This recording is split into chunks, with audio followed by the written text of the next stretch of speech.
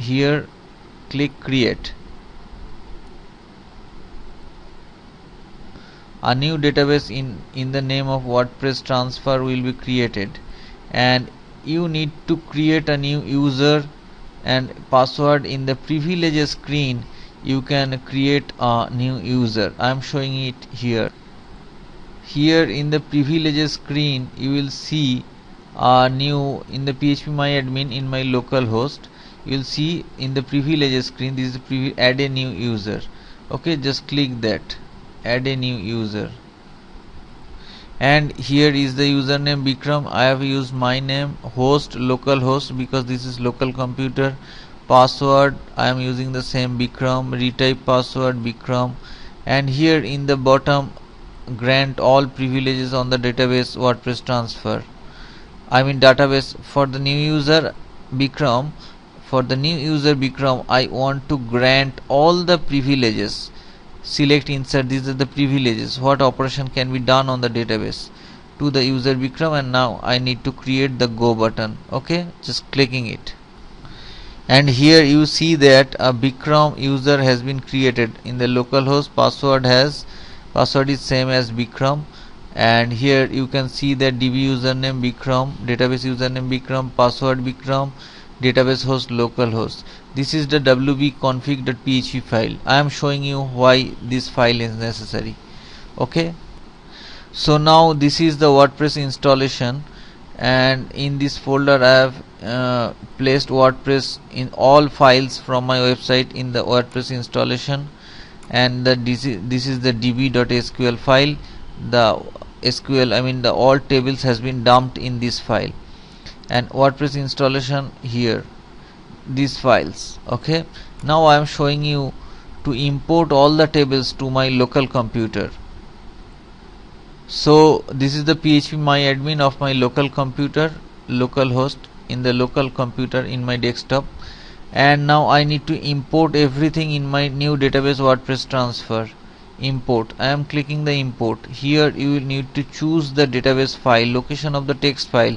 This is the SQL file which I have exported from my website to local computer. Now clicking choose, and here you will see that db.sql is the main database file, so I want to import it in my website. Okay,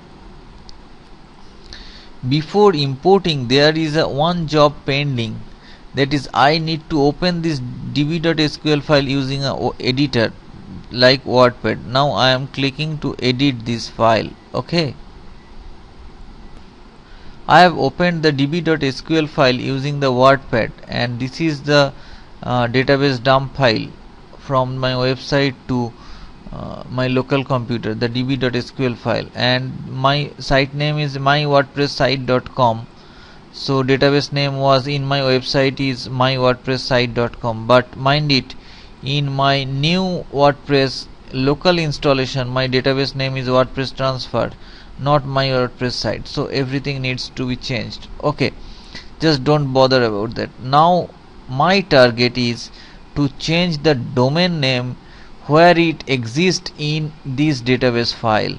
So I am just showing you mywordpresssite.com exists in many places in this db.sql file. So I shall replace every occurrence of my domain name in this database file by my local installation folder name. I am showing you, and this is the local host in my local computer, Apache server or PHP server, and here in the download folder I have dumped everything.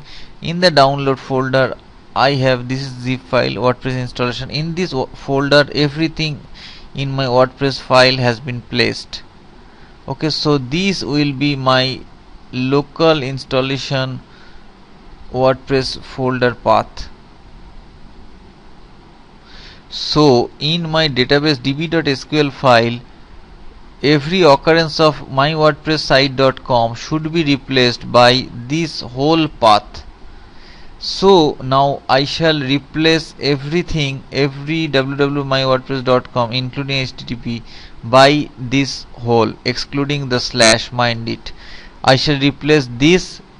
I shall replace all the occurrence of this string by this string. This is my target. So I am clicking the replace, and now I am just using the notepad. I am just copying it, and this find word, this will be replaced by this. Okay, this, and now clicking replace all. You will see that all occurrence will be replaced in this db.sql. Okay, all done. Okay, just closing it, and you will see that localhost download WordPress installation, all occurrence has been replaced. Just save it. After saving, my new target is to import everything in this database from this file. Choosing, now I am choosing db.sql. I have just changed it. Okay, now I am just importing it. Import all the tables to this database, new database in my local host or local computer, and now clicking the go button. All will be imported.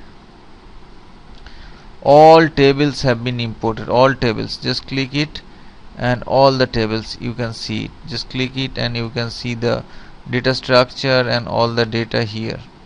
Anyway, if you click details, I think you can see much. Okay, so all has been imported to your local computer. And now go inside of the WP WordPress installation folder in your local computer, click on the WordPress config file, right mouse it, and open with an editor like Notepad, and this will be opened. And here I have opened here and put all the data, proper data here, replacing the website information from this WP config. So replace by your local data, which I have just imported